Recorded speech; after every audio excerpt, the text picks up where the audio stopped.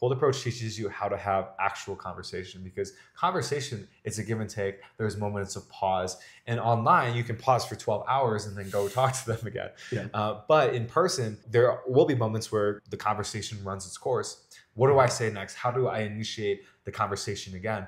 And I think what I've learned with cold approach is that I'll say, okay, you're a student. We talk a little bit about like, okay, she's in school, but I don't want to know about her school. Like, I don't want to spend 5 minutes talking about it. So there's a moment where it's like, okay, what do we talk about next? And a girl doesn't want to lead the conversation, and ideally shouldn't, because that means she's in the masculine role. So then it's like you learning how to, okay, there's a pause. I got to think about something to say that can keep this conversation going, but that's going to be completely different. And that's just like in real relationships, right? When you're with your buddies, you know how you talk about 30 different things in an hour. You kind of have to have a little bit of that with women too.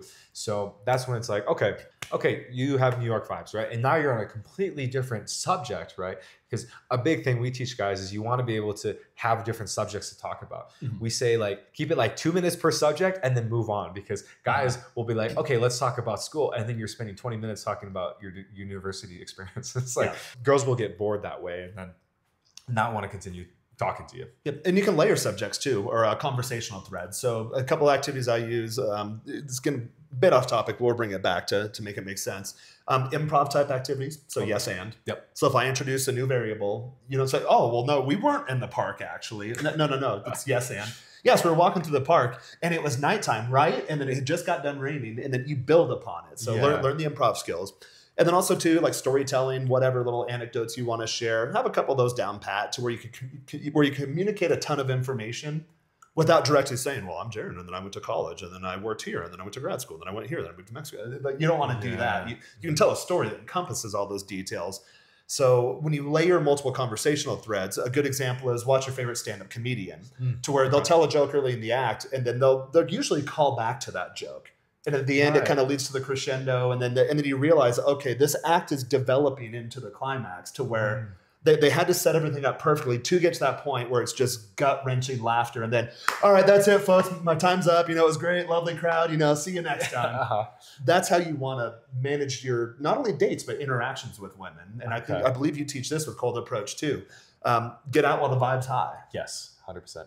What I teach you guys is like, okay, 3 minutes, keep your approaches short, which actually gives people a lot of relief when they're starting to approach, because they're like, I don't want to have to talk to her for 10 minutes. It's like 2 to 3 minutes, grab her Instagram. And I think the climax, like the crescendo, is getting the Instagram, right? And really like when you end on the vibe high, like Jaron says, she's going to leave and remember that last moment she had with you. When you were laughing, smiling, she was like wanting more. But what I used to do in the beginning was I was so excited to talk to her, I would just drag out the conversation. And then we would get to that place where it's like, well, I got to go. Yep. Me too. Do you want to go out sometime? It would just be so awkward. And like, she would be like, oh man. And in a weird way, I blew my load too soon. I gave too much of myself too soon. So there was no mystery. So she didn't leave going like, oh, who is that Joel guy? Like, I really want to see him again. I asked him a ton of questions, but he wouldn't answer them directly. Like, I'm curious, right? She went, oh, he told me his life story in our little 5-minute approach. There's nothing left. Nothing left. Yeah. So I'm not going to, set up a date with him. And really learning how to end on the vibe high, right? Because something that, Jaron teaches really well, and what I help as well is like, what Jaron teaches really well is we call it speaking Womanese. So learning how to speak their language, which is covert. Women are not direct often. They speak through, questions, and like a big part of this is learning how, when she says something, to infer like, oh, that's not what she means. She means this. So I have to answer it to this, which is what she actually means. And you can learn that through her energy, through just experience. Again, what we talk about, you got to get the experience in. So with the mystery, tying it back here, women want to see you as like a novel that is going to take 20 years to read through. They don't want a 30-minute, audible quick read, right? They want to figure you out slowly over time. And so learning how to inject that mystery, that takes time to learn, of course, and that's what we're here for, to help you learn that. Learning how to inject that mystery and be that mysterious guy, that's what's going to make her fall in love. That's what's going to make her want to stick around for months. And then obviously if she's hanging out with you for months, she's going to fall in love. And then a potential for a long-term relationship develops from that. And I think at the end of the day, you always want to be memorable. So imagine, especially for reasonably attractive women, how many matches she gets on the dating apps, how many DMs she gets a day. If she posts a story, how many little hearts or comments or emoticons she gets. And you don't really stick out from the crowd unless you already have something with her. So there's plenty of girls that I'll follow. Like I'll like their stories. I'll leave them little comments. But like we're seeing each other. We know each other. We kind of have a relationship. I'm not just some random guy. Yeah. But in real life, I mean, I told you earlier, ask your guy friends, when's the last time you approached a woman in real life? Now ask your girlfriends. When's the last time a guy approached you in real life? Yeah, right. She can probably name it. Yeah. Now, if you'll start, when's the last time a guy dropped in your DMs? Like, all the time. Mm-hmm. Like she'll open her phone, Facts. like all these unread messages. You'll be left unread sometimes. Yeah. Girls I'm actively seeing, I'll be left unread. And I know she's not ignoring me. Like, especially if she's like a micro influencer. She has a ton of people that are reaching out to her. Mm-hmm. You just get lost in the stack. My messages, sorry guys, if I don't get back to you. I do get back to everyone eventually, but sometimes I have a nice backlog of messages. It's like, God, I need a couple hours to go through these. You had 213 messages on your WhatsApp today. I was like, wait, you have 213 messages? Yeah, I'm cruising like, today. crap. I'm cooking. Yeah, I was like, damn, that's sick. My email, I clear it out and I have like no messages. Yeah, you're a psychopath. You have 0 emails in your inbox. Although my inbox is kind of like a record keeper. It's like, oh, receipt for here. Like, it's all Uber Eats. Like flight receipts or like stuff like that. But guys, at the end of the day, one thing you don't want to do with women, you can do anything to them. Like obviously don't harm, harass, physically hurt them or anything like that. But you don't want to bore her.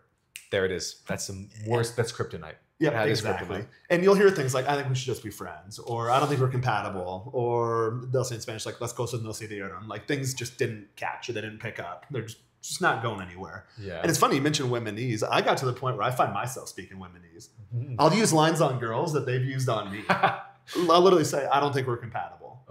In terms of like, you live an hour and 40 minutes away and you can't manage a calendar. Like dream girl right there. Yeah. We agreed on 6 p.m. You're texting me at 8:30 saying, hey, I'm just getting home. I'm on my way. You're like, nah, I'm doing other stuff now. Yeah. So like for me, like I could be attracted to her. I could like the girl, but I'll literally, hey, this isn't working. We're not compatible. If you're in the neighborhood, hit me up when you're free. And if I'm free too, maybe we can meet up. But like we're not going to plan stuff anymore. Gotcha. Because clearly that's not a strong point of yours. And for me, that's something that's kind of important. Right. And you're a guy, so you actually say that. Women will just ghost you and never talk to you again. Exactly. So, but we're men, so we want to be respectful. And, we obviously you teach that as well, how to, manage the relationship, pace the relationship. You're always in the lead role, whether you want to be or not. Yeah. And I think, cold approach, there's another one. Yeah. Like, we alluded to it earlier. This guy has the confidence to come up and talk to me. He's not weird. He's not awkward. He just comes right up. It also helps you with yourself too. Like I am worth putting myself out there, and I am an attractive objectifying men here. I'm an attractive dating prospect, and a lot of guys come into this too. I had coaching calls earlier today. Well, do I want to be like this, or do I want to show this? This is that. Like show it all. We're human beings. We're dynamic.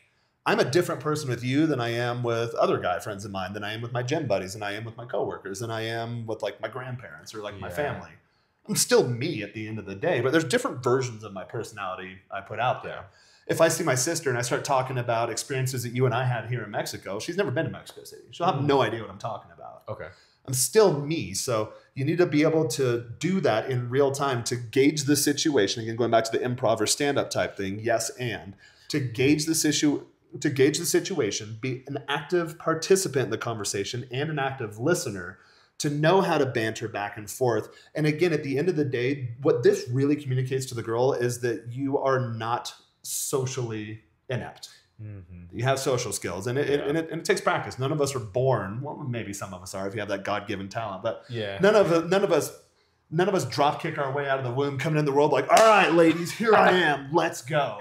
You have to develop that as you go. Yeah. I think charisma is the word for it. Like charisma is a skill. I think growing up with I think how we grew up really affects that. So like, I know this, that like some friends that I have that grew up with like really healthy families, stable, their parents were really social. Those people exist. They have no problem with this. But for a lot of us, like myself, yourself, I came from an introverted family. I came from trauma. So therefore, I didn't know how to properly communicate. And it did take a little time. I think a lot of you guys that are watching this are like in the tech space too. So you're on your computer all day. You don't get a lot of human interaction. I am. I'm in here working all day. And then I go out and I have to flip a switch and like, okay, it's practice. Yes. It's like game mode, 100%. Not like dating game mode. Not like dating game mode necessarily, but game mode. I'm out in the real world and I have to present myself to people. all. Yep.